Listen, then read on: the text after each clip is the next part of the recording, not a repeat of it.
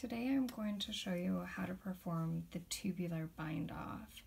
This is a bind off that is great for 1x1 ribbing, and it is the complement to a tubular cast on. This particular bind off will allow your stitches to basically curl over the edge and give you a really neat, finished, and very polished edge, as well as it will allow the edge to be nice and stretchy, which works really well for the cuffs of sweaters, collars of sweaters, and the bottom ribbing of sweaters. So this is a type of sewn bind off, so you will want to make sure that you give yourself 4 times the length of yarn, and then you will cut your yarn from and separate it from the ball of your working ball. So the first thing that you're going to do to get set up is put in a removable stitch marker through the first 2 stitches on your needle.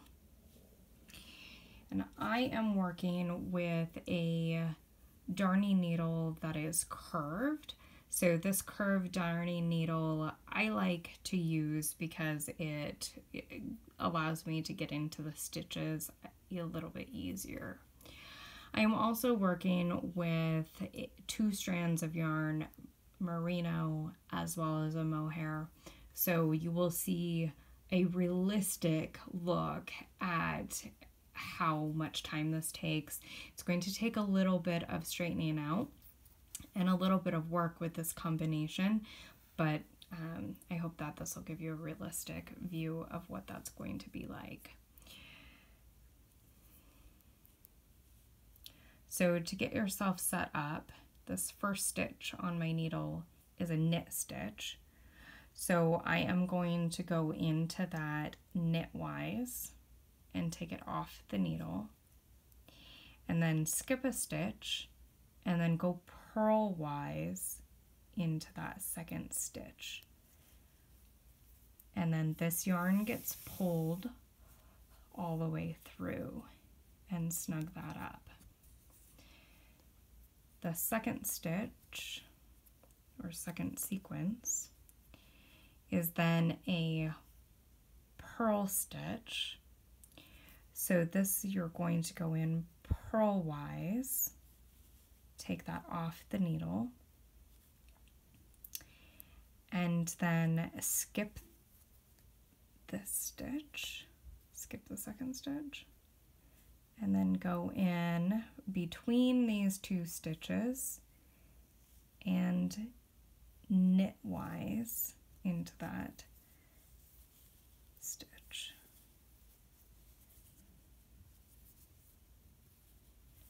And pull that through.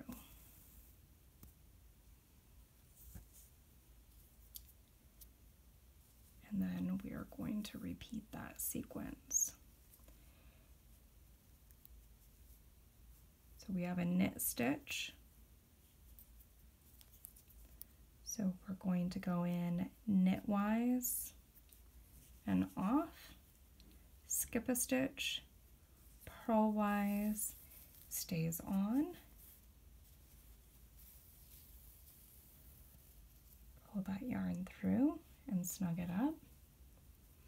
Then we have a purl stitch, so go in purlwise and off, skip a stitch, go in behind and between, and knitwise, that stays on. Pull it through. And then we are going to continue with that sequence. So I do a little chant to help me remember. And so it goes knit, off, skip a stitch, purl, on.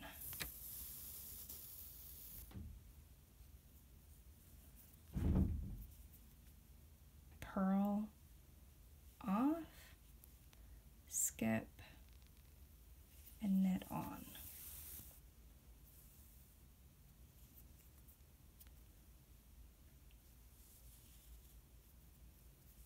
Knit,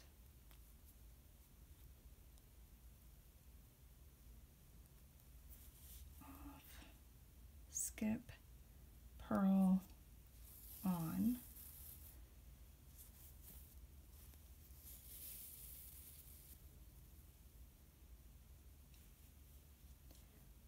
purl, off, skip, knit on.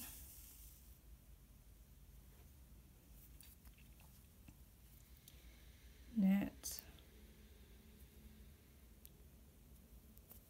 off, skip, purl on.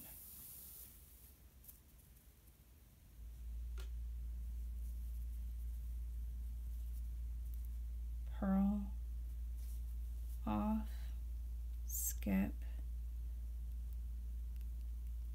knit on.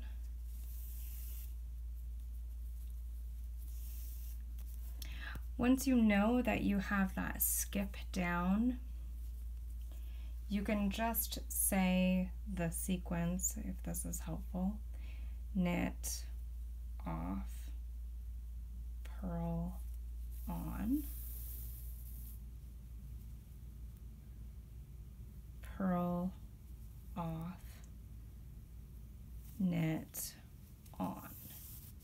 And that is very much the same as what it would be if you were doing the Kitchener stitch.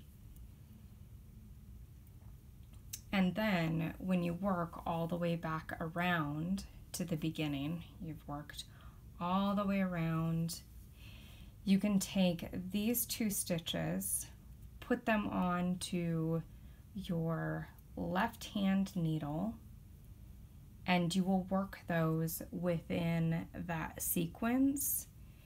And doing so, once these 2 stitches are worked, then you can take the bulb pin off and you have completed the sequence and everything is connected seamlessly within the round. And then you'll just weave in your tail. I hope that helps.